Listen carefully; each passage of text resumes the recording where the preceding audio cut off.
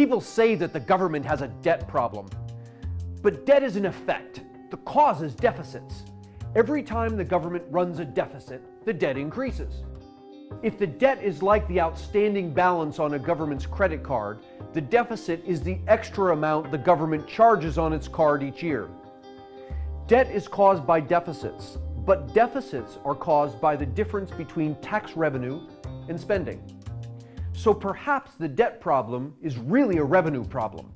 How much tax revenue has the government collected over time? Federal tax revenue today is more than 20 times what it was in the 1950s. But that's not a fair comparison. Prices are a lot higher than they were in the 1950s, so let's adjust tax revenues to account for inflation. Adjusted for inflation, tax revenue is more than 5 times what it was in the 1950s. But that's not a fair comparison either. There are a lot more people in the United States than there were in the 1950s.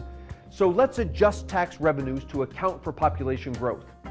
Adjusted for inflation and population growth, tax revenue today is 3 times what it was in the 1950s.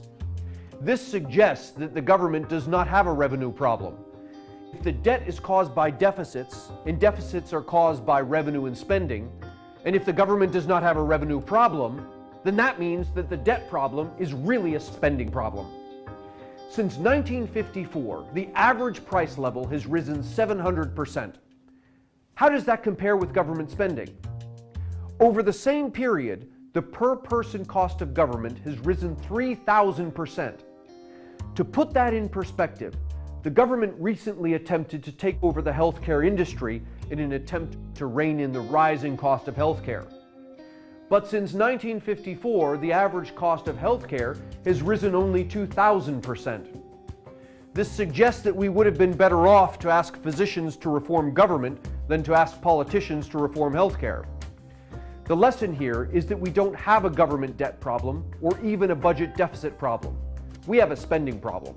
This means more tax revenue won't solve it. In fact, it will make it worse, because no matter how robustly our tax revenues grow, government always finds a way to spend everything it collects plus more.